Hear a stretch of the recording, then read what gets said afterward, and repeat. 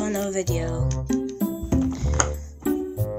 Today I'm gonna be drawing normally like I usually do. This is one of the talk videos where I just draw and talk.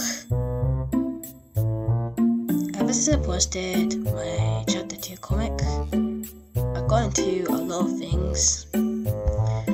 For example, on the 9th of July, the talent show on the 9th of July, I had to basically make an audition video, and I have to draw a logo and another illustration for that video. I recently finished it just now. I made another one. It's not for the audition, it's just for fun. It's called the Deadly Pythagoras, if you've seen it. With that animation, I used a program called Applica. It's made by the same company as Medibang, Jump Paint, and Jump Paint. So I got into using it very quickly. It took me a while to figure out how the animation worked. It's pretty quick and convenient, especially if I want to just do a little bit of sketching and comedy. For voice acting, I asked my YouTube buddy Scarlett Itachi to help me with some of the voices, and it turned out very well. Here's one clip.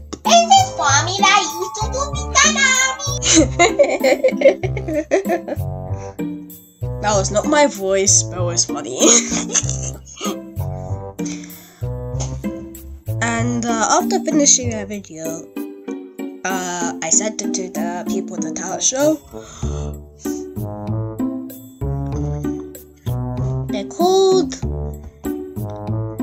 They called us. Basically, for the Scarlett Itachi made it, and she told them that it wasn't her, it was me the entire time. And they were kind of confused because they have her number and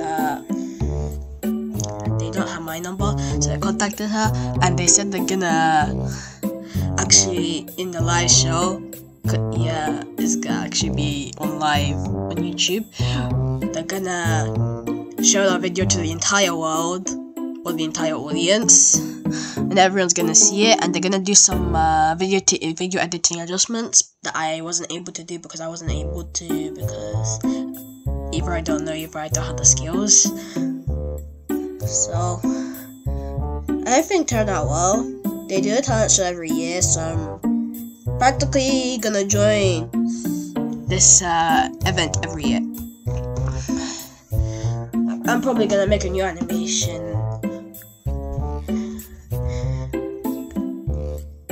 but it's very funny. I think another new thing, an update, is that before the normal days that I'm gonna actually post some drawing videos on my comic in the weekend, I'm gonna post a little comedy skit or some bits and pieces of the story I'm gonna do.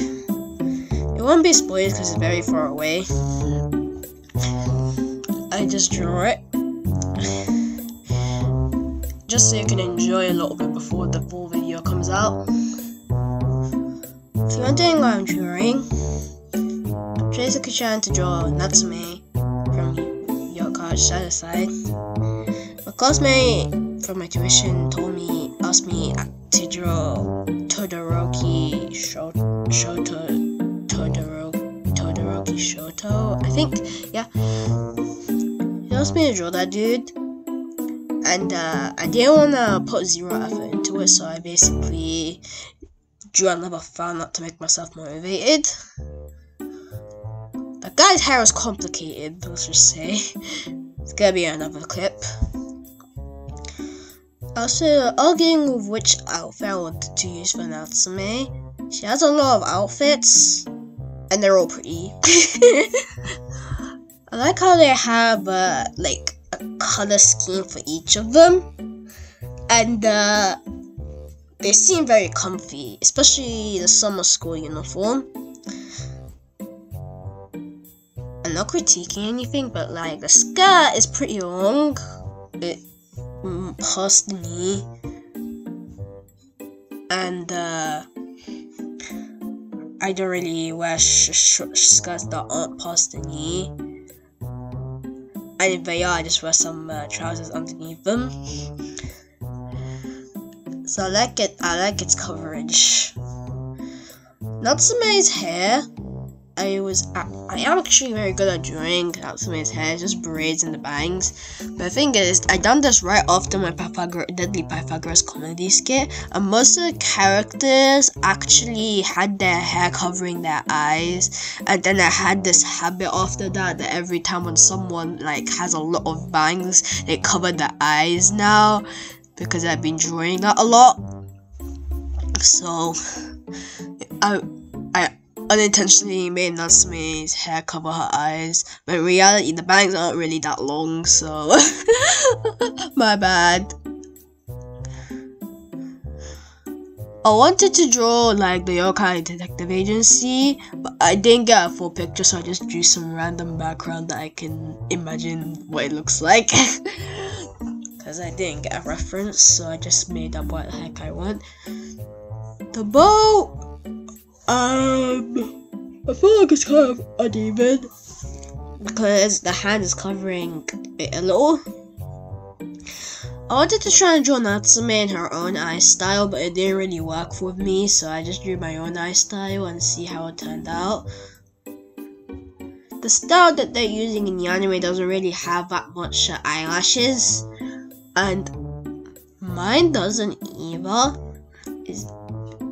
The average eyelashes for all my girl characters are like 3, but if they're a fancy character, they have like multitudes of eyelashes, or if it's just a fancy event such as a wedding party or anything, they have a lot of lashes. So it just depends on the character and the event. So I can't really put a random character a lot of eyelashes without a simple reason.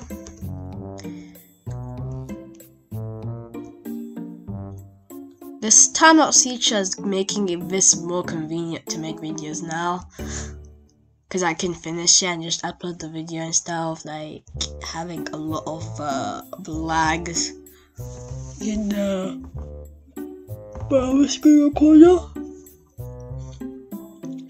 The pictures that I used for references for coloring weren't very good because they were kind of low quality and wasn't really helping, so I had to choose some colors on my own. I feel like Natsume turned out very pretty in this picture. Now, I really want to draw her again, but kind of a normal, natural pose. It's because this is just like you take a photo of her and she's posing or something. Her normal poses. And if you're wondering why the heck I didn't draw the Elder Watch, this is probably before she got it. Because I don't really want to draw the watch because it's very complex. Unlike the others. But Natsume is it's turned out very well. I feel like I like Natsume more than Nate. Because Nate hates himself because he's average.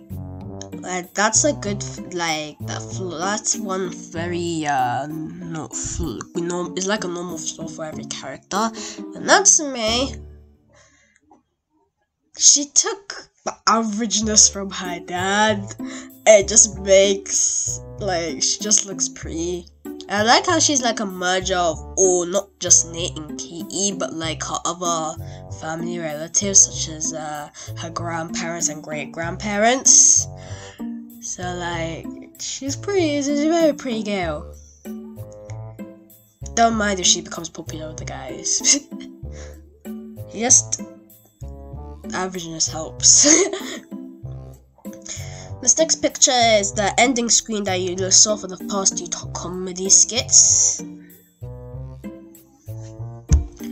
If you haven't seen it, it's like this.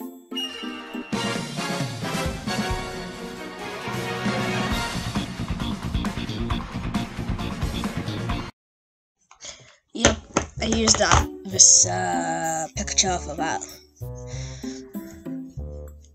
For the most of the sketching, I used Medibank to sketch.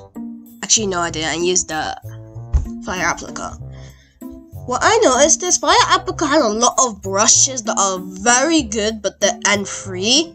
So I need to download most of them and put them in Medibank, but I'm not really bothered. The outfits, if you're on these outfits where I got them from, I was basically doing an outfit study, so I picked some random outfits from Pinterest and just drew them. The one that Mariam is wearing is a pretty common outfit that I drew in my sketchbook, but I haven't actually colored it yet. And the plushie. If you're wondering why it's kind of isn't it kind of suspicious the fact that she's holding a plushie of Yasha? I didn't really do it because I was a fan of I'm a fangirl. Whoa, here's my OC. Alright. So I will think of making plushies of my characters someday. But the thing is, I can't really make them right now because they cost a lot, and I don't have that much cash. I haven't really reached 1,000 subscribers in order to get paid for my videos, so I can go and make some new stuff for my YouTube channel. Because in the YouTube algorithm, for you to get paid, you have to reach 1,000 subscribers, not get a copyright strike, and get our audience in the channel. So these people are watching, make sure to subscribe so I can revolutionize my channel to a way people like it. Anyway, I think I'm also making a traditional part of my pictures where I basically just take a pencil and a pen and just draw. Because I'm actually gonna get a camera sooner or later, after summer holidays. We're gonna have a little shopping spree, and I can buy myself a camera and some equipment for my channel. So might have some new content after that. The fact I don't like drawing digitally is because the thing is, I really want to just show you some of my traditional work, because I normally draw the traditional drawings more than my digital ones, because it's a lot of work to actually draw a digital picture. You have to turn on the laptop, open the program, do all of that. And it isn't really portable because I have to either have it on my phone or another device so I can show it to others. But when it's traditional, it's very portable and I can show it to everyone. So that's why I like traditional drawing a little bit more than digital drawing. Anyway, the inking stage is very satisfying to watch in the time lapse because it's so smooth and so fragile. Everything's cleaned up, no sketchiness, anything. I'm also feeling the base colors, just the satisfaction of fitting the colors and just clicking feels relaxing.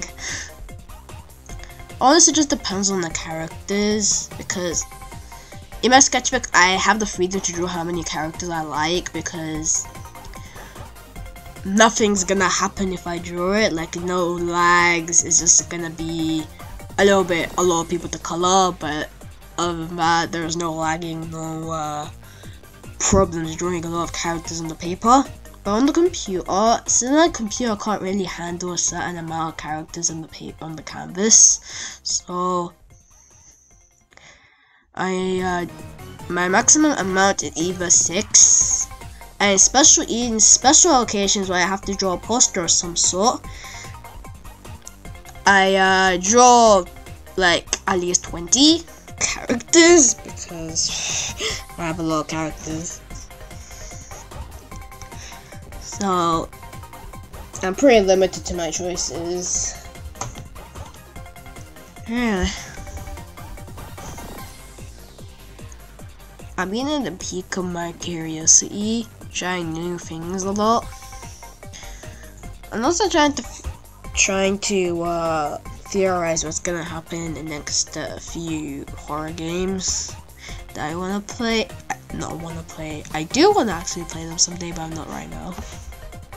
Because the story is reaching up to the peak on both horror games, especially Puppy Playtime, because a lot of stuff actually happened, and there's gonna be a chapter 3.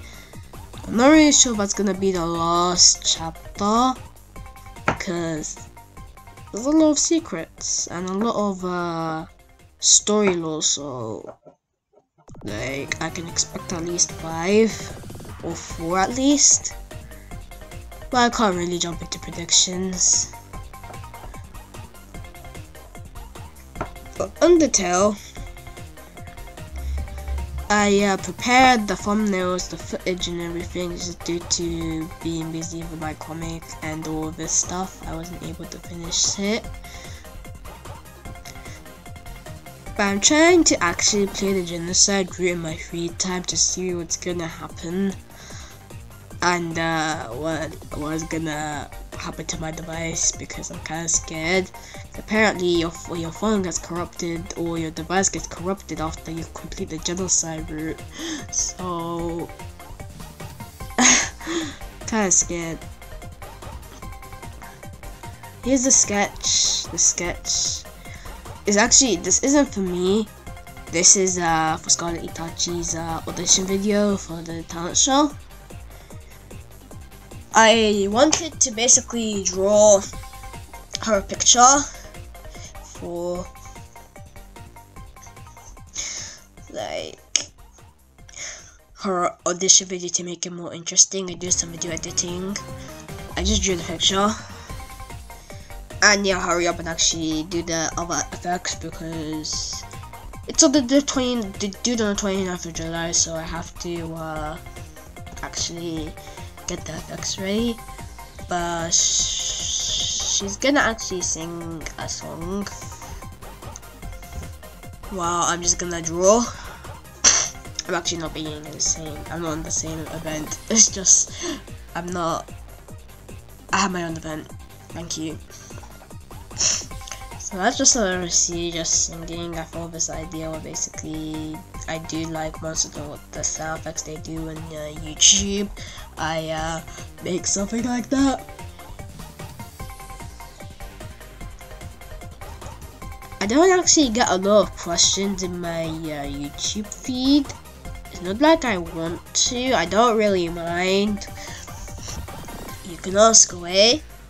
But in real life, I get asked a lot. Especially if people ask me like if this is indeed a one-man team project. Because I normally do these projects on my own. If I at least need someone to help me, it's either like the voice acting, but that's pretty much it. All the illustration, planning, writing, editing, it's all done by me. Sometimes people can't really believe that. I'm not trying to brag, and I'm kind of surprised. Like, what's so good doing a project all by yourself? So that's why I'm kind of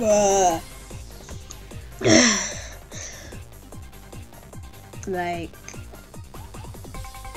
don't know how to answer that question. And I was also being told that I should like get paid for my projects, and since the fact that I done this by myself, it might cost a lot more than it should be. I don't mind making my stuff free because I just want people to enjoy it. But it's not that I don't like charging people. It's because I don't really know what's worth the thing I am charging. I have to just choose a random price number and just say it's this much pounds or whatever currency you're using in your country. But like, I can't really find the price by myself after someone else who's a professional is like that. So I might need help. Like, I might need help finding prices for my projects in the future, especially when I'm gonna make a merch store sooner or later. Fun fact, I'm actually gonna make a merch store,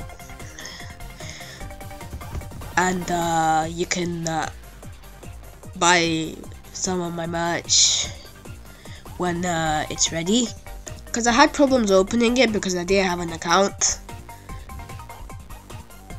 I think things have changed right now. I'm gonna actually make a merch store, but I feel like I need it to be a little bit more popular. My store needs to have a little bit of a fan base, so I can't really make a merch store immediately. So I just have to deal with the fact I need to wait until it becomes popular. I don't really mind the wait. The coloring. Since her hair is actually showing, there's a lot of shadows. Because my characters, some of them my hair is covered, so I don't really show most of the shadows on the face, because there aren't really that much shadows on the face. So I just had to deal with that.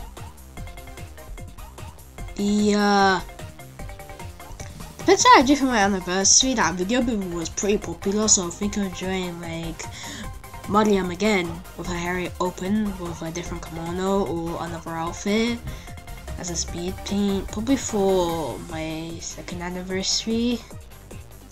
Who knows, who knows. I still want to practice drawing her hair a little bit more. If you enjoy it, I might do on YouTube. Here's a poster I'm trying to do after listening to some fan-made opening from the tale. The same outfits I drew last time, but they're more in anime form now. This is cleanup, because I noticed that it doesn't lag in cleanup, it just lags when I sketch, so I just prepared my sketch already. I wanna draw these outfits more. I just need to know which season this is gonna be, because I have occasionally every season they have a new outfit. It's easy for me to organize it like that.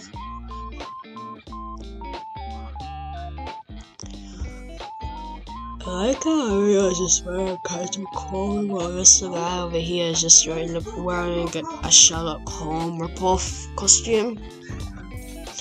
One second, I made the coat shorter, but this picture I attempted to draw my animal or sea called Yamiron.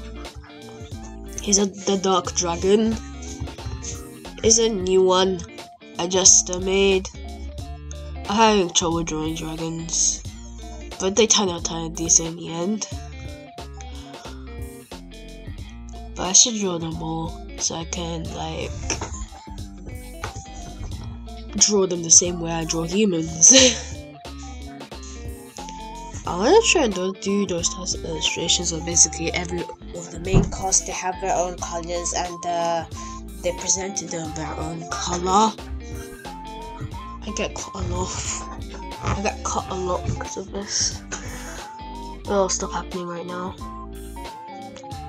I'm sure they experiment trying different trousers that are patterned, because Joseph's trousers is like those farm ones.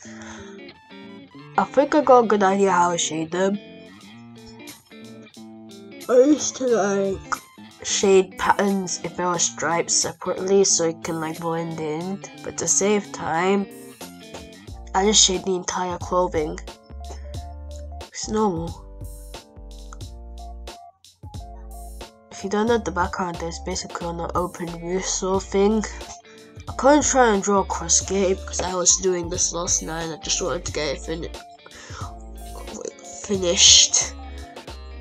I started shading.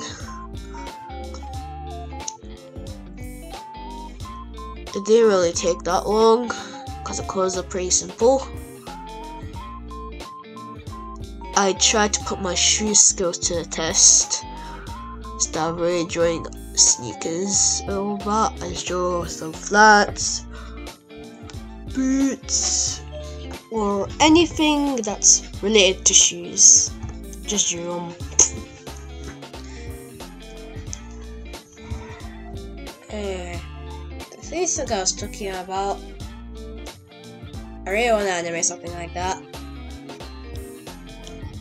Honestly, I don't have the time. But at least I can make some comedy skits to entertain me while I'm at it. I have a lot of ideas to put in that comedy skit. The videos are pretty short, they're just like at least 1 minute or 2 minutes long, so it isn't really gonna take that long, as in like very long to watch unless I compile everything. Hey, here's all the pictures I drew today. Sorry if I can seem very tired. I just want to sleep. But I just woke up. Not the time this video was posted, but like, it's very great. I can't really go to sleep right now. Yeah. Hope you enjoyed watching this speed paint of drawing 4 pictures after a long time. And see you next time in another video.